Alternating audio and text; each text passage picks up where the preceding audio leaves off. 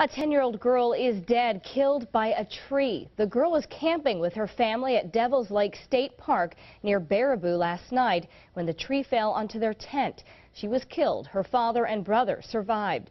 Park officials say a thunderstorm with heavy rain hit the area earlier in the day, which may have weakened the tree's roots, causing it to fall.